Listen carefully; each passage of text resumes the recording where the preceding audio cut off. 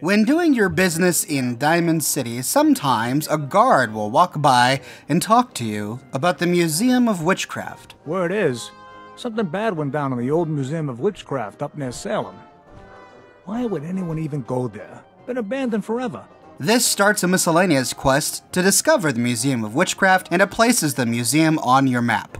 Upon arriving, we find that the building almost looks like a castle. It looks like it's been in Massachusetts for quite some time, but the door is chained shut from the other side. Looks like we have to find another way in. While exploring the grounds outside the museum, you can find a hollowed out rock behind the museum by some gravestones. Inside the rock, you find some ammunition, a sniper rifle, and a note simply labeled Note. The note is rather cryptic. S. Been too long, sorry I missed you at Megaton. Looks like history repeats itself. But, as promised, here's the gear I scrounged up. All the best, stay safe, the Commonwealth is its own kind of hell. E. Near the crumpled house, you find yet another hollowed out rock, and inside we find nearly the exact same inventory, including a duplicate of the same note. This note not only has the exact same contents, but it shares the same inventory spot in your miscellaneous list. So what does this letter mean? Well, it's a reference to Fallout 3. In Fallout 3, if you walk south of Megaton, you find a hollowed out rock, and inside we find a note that reads, S. Here's that stuff you wanted. If anyone asks where you got it, say it was a gift from your grandma. Happy hunting, E. Looks like S and E keep missing each other, by decades apparently. So who are S and E? Well, we don't know. This is not explained in the note, and it appears to simply be an Easter egg reference to Fallout 3. To my knowledge, these are the only hollowed out rocks in Fallout 4. I believe the second one here by the Museum of Witchcraft is a mistake, considering it has the same inventory with the same note. My guess is that Bethesda meant to do one of these rocks, was trying to decide where they wanted to put it, either by the graves or by the wrecked house, coded both of them, and forgot to remove one. That's my guess. Around the corner, we find the corpse of Private Hart. He's dressed like a gunner, and on his body we find Private Hart's holotape. Jeffries, Lee got the recorder working. So this the sort of detail you had in mind when you signed up for the Gunners? Hauling luggage from Linwoods for some robot butler? What was his name? Wellerton? Wellingham? Not now, Private. Where's Connors? He's not at his post. Oh, sorry, sir. The lieutenant said he found some tracks. Wanted to check them out. Private Martin. Tracks? What track? What the hell is that? Oh my... Connors! Where's the rest of him? Jesus. Found us. Sergeant Lee grabs the case. Do not let that thing out of your sight. Everyone inside the museum, now! Major! Major, what found us? Okay, we gather that the other gunners hid inside the museum, but what happened to the monster? Close to Private Hart's body is a hatch leading to the basement. It looks like whatever killed Private Hart followed the gunners inside. This all must have happened just moments ago. The creature is still here in the museum, clearly consuming one of the corpses above.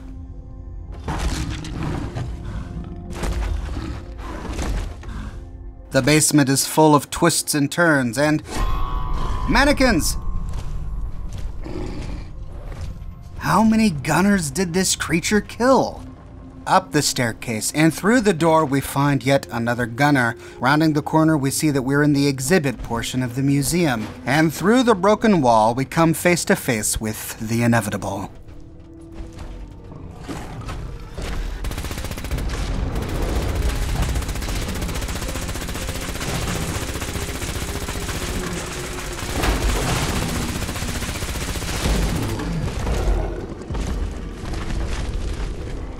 Once dead, if you go through the wall and round the corner towards the bathrooms, we find some cracked Deathclaw eggs and the corpse of Sergeant Lee. On his body is yet another holotape, which tells us the rest of the story.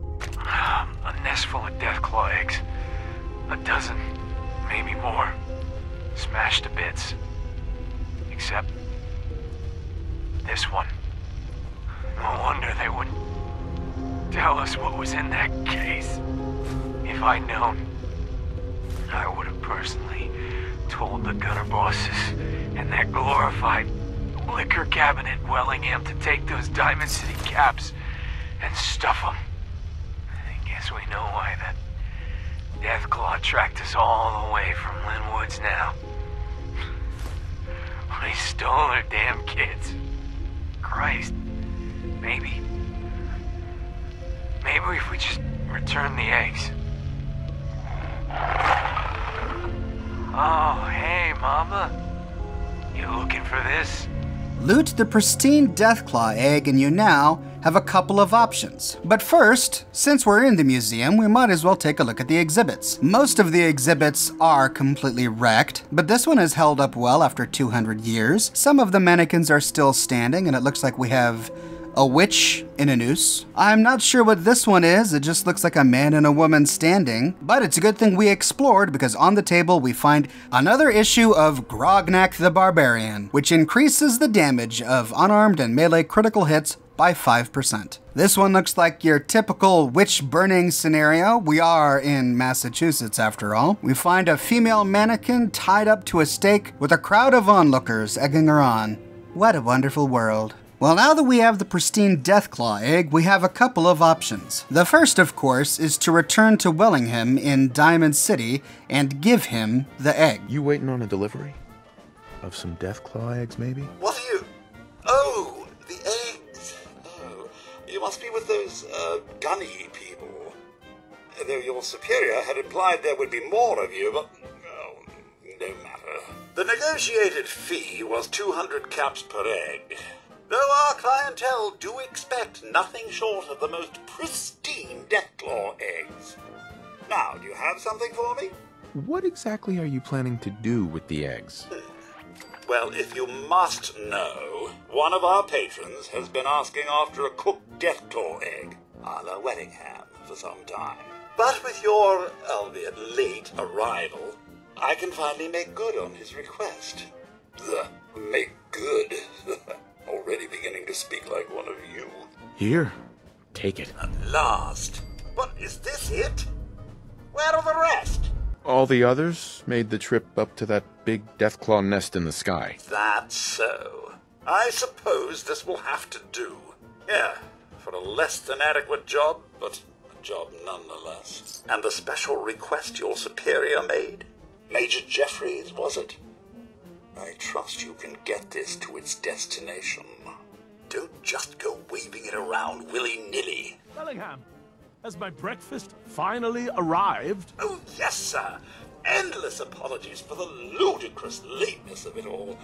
It should be ready post-haste. You, on your way now. I've yoked a poach.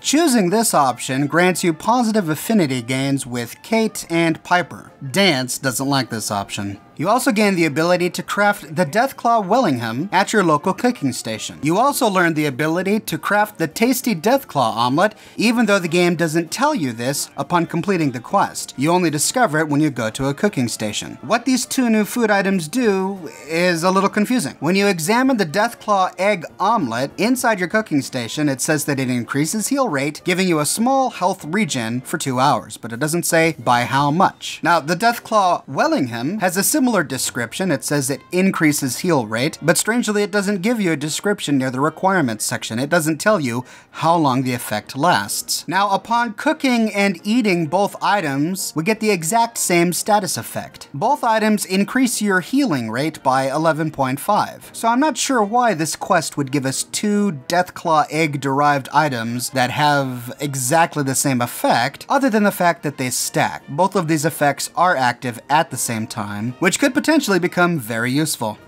Another option for completing this quest is to return the Pristine Deathclaw egg to its nest. You find the Deathclaw's nest west of Parsons Creamery. As you approach the nest, a Deathclaw climbs down from his roost, but he doesn't attack. Instead, you can walk up to his nest, which acts like a container, and place the egg inside. If you do, the Deathclaw will kick dust and dirt over the nest, apparently making the egg warmer, and then he leaves you alone. If you choose this option, you complete the quest, and you're able to retrieve the Deathclaw gauntlet lying on the ground. It's not a legendary or unique item, but Deathclaw gauntlets themselves are fairly rare, so it's a great opportunity to find one. Later in the game, you can find legendary ones dropping off of legendary enemies. Be careful which companions you take with you when completing this quest because your decisions here affect your affinity with them. Only Piper and Nick like it when you return the egg to the nest. Kate, Curie, Preston, Deacon, and Strong all dislike it, and Dance hates it.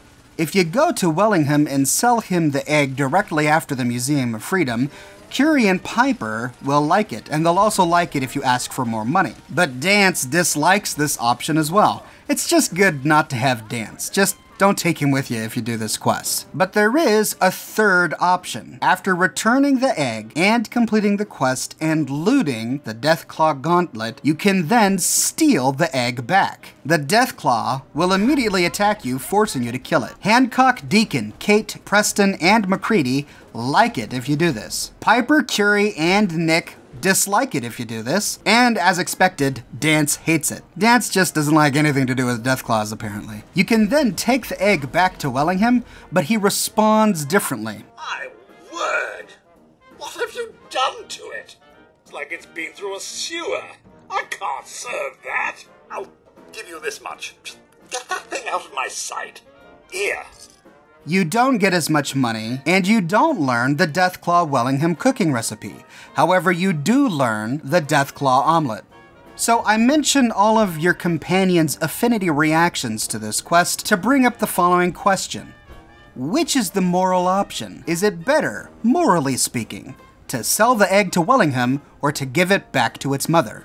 Well, I think it's interesting that Nick and Piper are the only companions that like it when you return the egg to the Deathclaw nest. I think that's because they have more of a live and let live outlook to life, especially Nick. Not all, but many of the others have some kind of cause that they filter the world through. Dance sees everything through the lens of the Brotherhood of Steel. Kate sees everything through the lens of her drug addiction. Even though you're not addicted to chems, she can't respect your freedom as an individual to use chems around her. She dislikes that. Strong only sees the world through might by violence. But Nick in particular is more likely to make a decision about a person based on that person, not by the group that they're affiliated with, not necessarily by their ideology. And I tend to agree with Nick most of the time. I hate the children of Adam and I kill them whenever I see them, except for when I go to Far Harbor because they're not violent.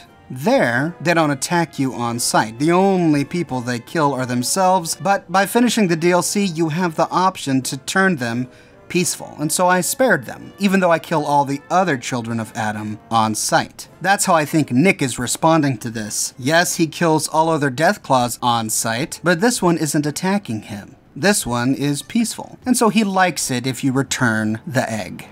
For me, although I respect Nick and I normally agree with him, I disagree with him on this one because I side with the furtherment of humanity as a species instead of respecting the life of one Deathclaw. If you look around the Deathclaw's nest, yes, you find the corpses of raiders and gunners, but you also find the corpses of settlers and scavengers. You find human skeletons strewn all over the place.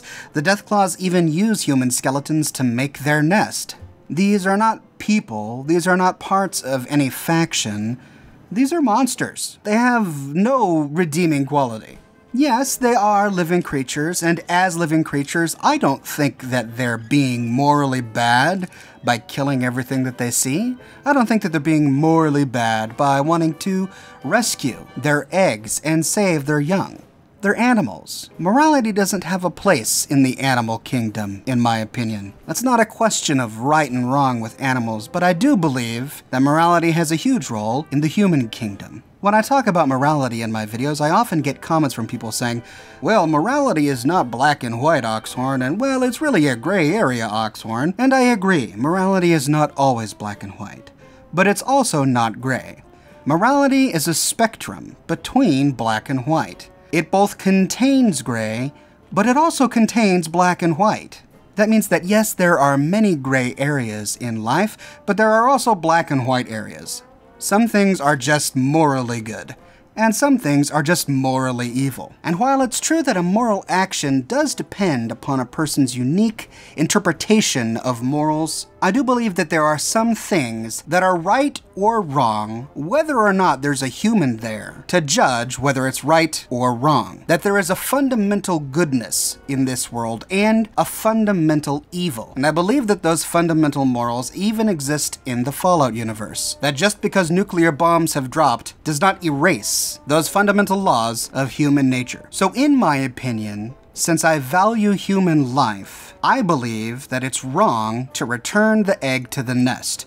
If you do, you're allowing one more Deathclaw to be raised to adulthood, whereupon it will wreak havoc upon humanity, killing countless children, countless mothers, countless fathers, countless humans.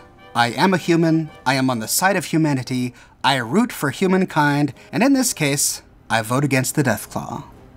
But that is just one man's humble opinion, ladies and gentlemen, and I would love to learn yours. What decision did you make when it was your turn to decide whether or not to give the egg back to its mother or fry it up on a skillet? Do you use either the Deathclaw Wellingham or the Deathclaw Omelette in your everyday gameplay? Do you find them to be useful aid items? Let me know in the comments below. I read all of the comments you guys leave on my videos, and I use your comments as inspiration for my future videos. So if you have a request, make it there. And if you like what I do and you want to support me in a more personal way, consider becoming one of my patrons on Patreon. Patreon subscribers gain access to my private Discord server, as well as a bunch of other cool Oxhorn perks. But more than anything, ladies and gentlemen, I'm just so glad that you're here today watching this video. Thank you so much for watching, and tune in tomorrow morning to see what I publish next. Thanks for watching, and I'll see you tomorrow morning bright and early with a brand new video.